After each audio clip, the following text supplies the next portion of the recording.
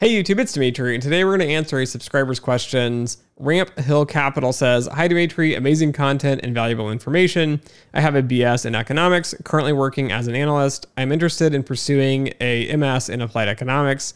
I am self-taught in Excel, Python, R, SQL, and Tableau. Do you believe this is a good approach to breaking into the industry as a quant analyst or trader? What do you recommend as a similar route you took? Thank you." So for those of you that don't know, I have a master's in applied economics.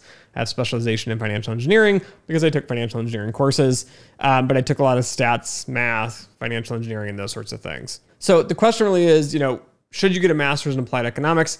And the answer is, it depends.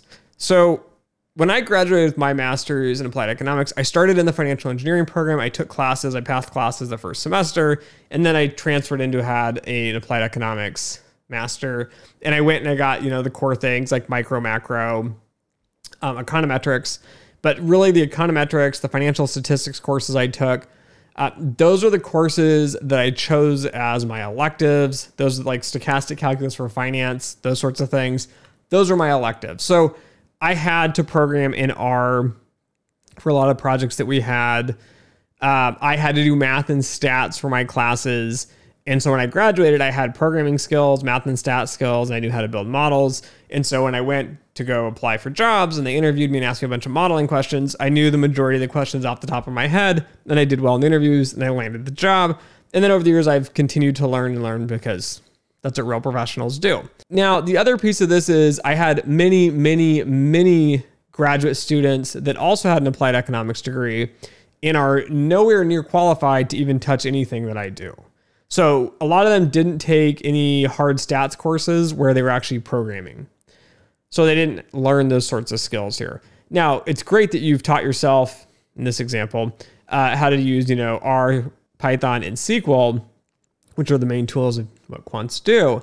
But when you go and get the master's, you need to make sure you take the relevant coursework, you focus on stats and econometrics, and even like financial engineering or quantitative finance if you can, if they have those courses, because that will really prepare you for the job and the career.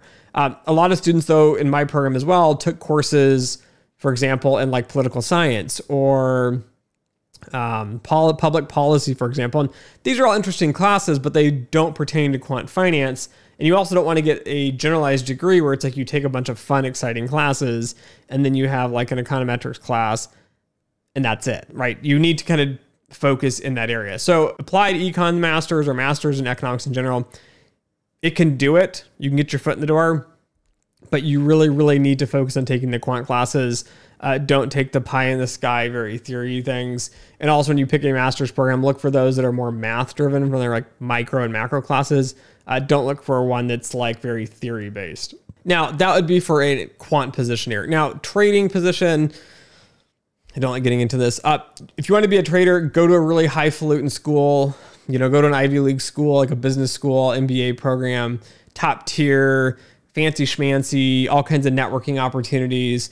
And then when you go to do the interviews, just do a ton of brain teaser questions. There's books online, if you look on Amazon, on all these dumb questions they ask you, like probability theory for trading.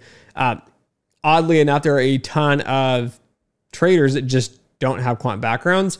And it's because in many firms, they don't need it. Some firms, you do need it. So again, it might open some opportunities on the quant side for quant trading if that position requires it.